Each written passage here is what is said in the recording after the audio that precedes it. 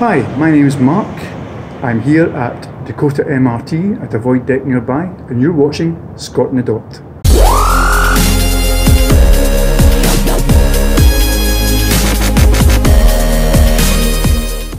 First of all, I'd like to say thanks to everyone who viewed the interview with Tiala. Got your name right this time. Didn't get it right at all in your whole interview, but never mind. Apologise for that. I have a lot to learn about Chinese pronunciation.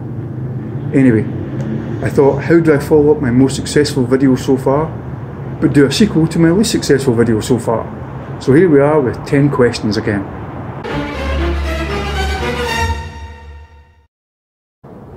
Question 1. What made you start this channel? What made me start the channel? It's something I wanted to do for a long time, but I never quite got a good name for a channel. Everything I'd used before previously wasn't really adequate for having a YouTube channel. So it wasn't until I came up with the channel name ScotInTheDot that I thought that would be good for when I moved to Singapore. And I've had a good opportunity to start the channel in Singapore while waiting on my long-term visit pass. Question 2. What's your view on sponsorship of YouTube videos? Well, considering I only have 13 subscribers and not many views, I'm not likely to get much sponsorship at the moment. But I'm happy to be sponsored by companies or products that I actually use. I would hope that I would have enough integrity to take sponsorship from products that I already use or that I would use, so that I recommend that to the viewership. Will you set up a Patreon account? Not anytime soon. Not with 13 subscribers I won't. Maybe with 13,000, maybe. But there's a lot of pros and cons to setting up a Patreon account, and part of me feels like it's a bit like YouTubers begging for money. And in a way it kind of is, but the fact is, when people are on YouTube creating content and the revenue from the AdSense stuff goes up and down like a bloody yo-yo, then they can't always rely on that to have a living from it. So they have to set up something like Patreon or merchandising or whatever to substantiate that, to get more money in. And I completely understand that point of view too. I would love to get to that stage where I can set up a Patreon, but we'll see. It's a long way off in the future. You've been in Singapore for almost 6 months now. What do you miss most about Scotland? I've got to say, it's mainly just intensified to literally some friends and family.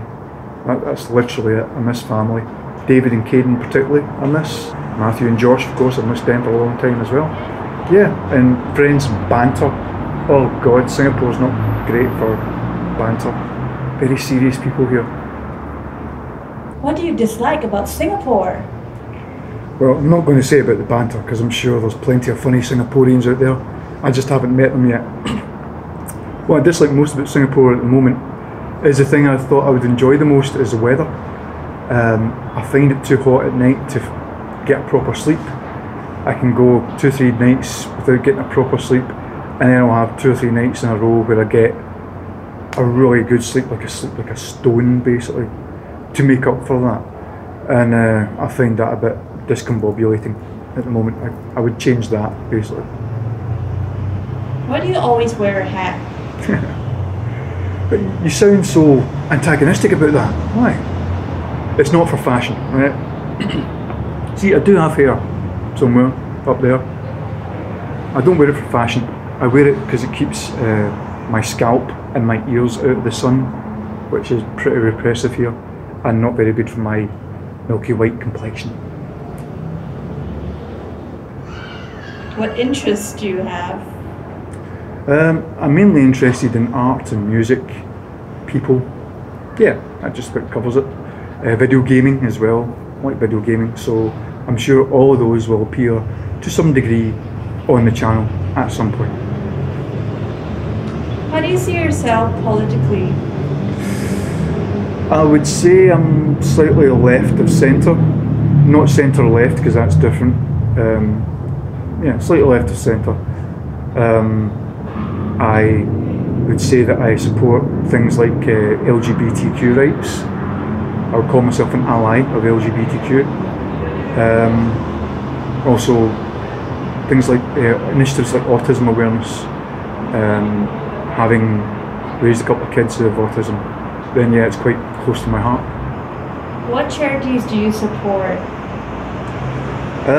Well, going back again to autism awareness, that would be a charity I would support. I also support, I don't know if you can see that, that's my wrist tattoo. That's the logo of the Sophie Lancaster Foundation.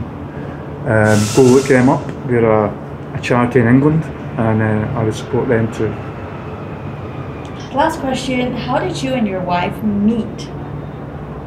We met online actually, on a travel website.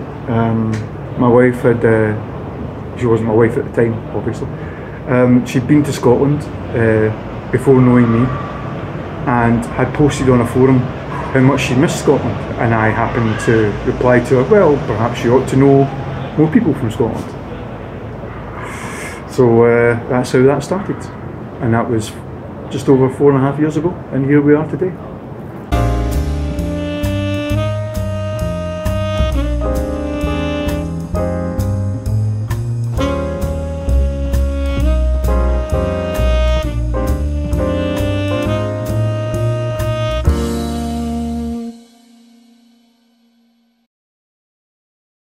Lean back, lean back, lean back, lean back. Alright.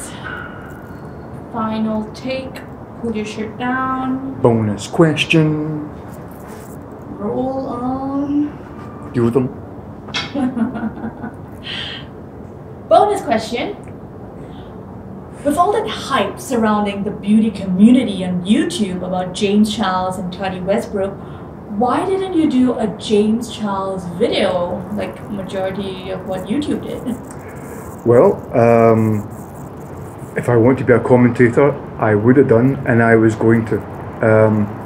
But let's get more into that. I did my research. I really did, and this is the beauty world is a whole sphere I'm not even part of. Right?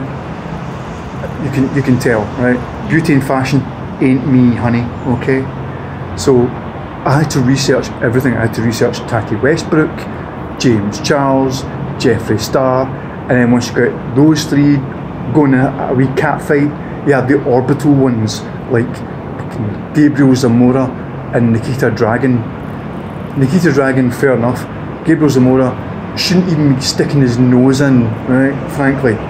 And it became just such a shitstorm, basically. And I can swear just now because I'm not sponsored, I'm not monetized, I'm okay for that. So yeah, it all seemed at the start very one-sided against James Charles, and I am not that kind of person who is vindictive enough to be that one side against someone. I wanted to get both sides of the story and try and analyse them and then present them in a video, and I wasn't getting the other side of the story for a long time, until James Charles eventually brought out his rebuttal video, and then it just seemed to me as if Tati Westbrook has a reputation for being genuine and having integrity, but to me it seems her Bye Sister video kind of spoiled that a bit for her, and just kind of ruined that reputation a little. That was my overall take from the whole nonsense, the whole stramash, the whole fracas. And I got so into it that I just became exhausted by it all, and I eventually just scrapped the idea of a video entirely because it was just wasting my fucking time. That's literally why I didn't do a James Charles video. Cigarette. The viewers can't smell the cigarette, it's okay.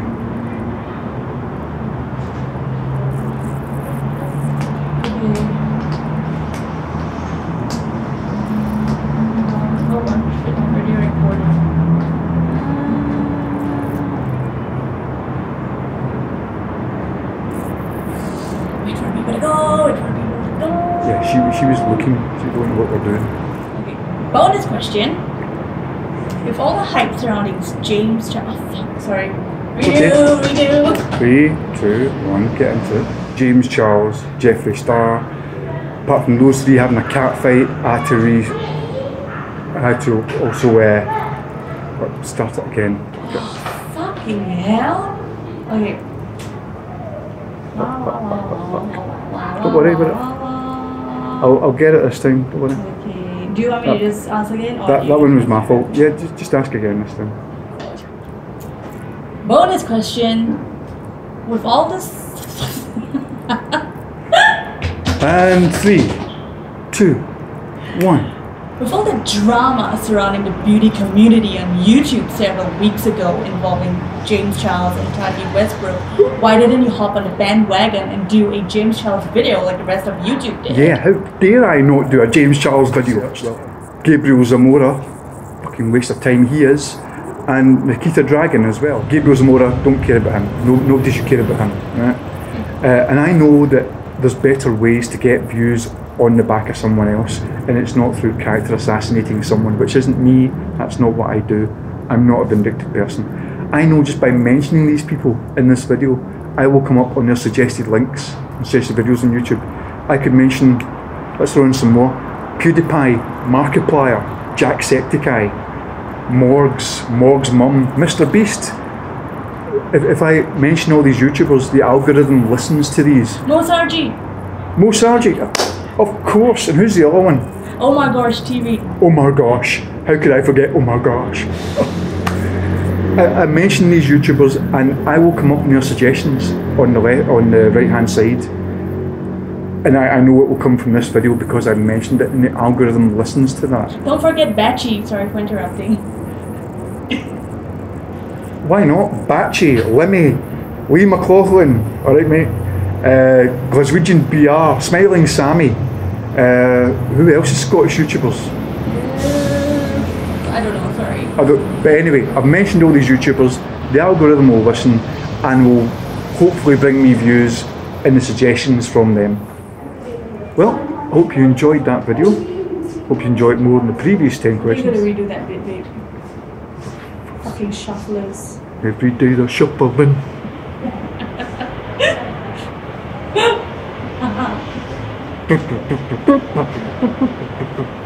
Hope you're recording that. That's going on Patreon. Okay, I hope you enjoyed that video. If you liked it, give it a thumbs up. If you didn't like it, give it a thumbs down. If you loved it, subscribe for me, please. And if you didn't like, if you hated it, make sure you ring a ding dong that gosh darn bell.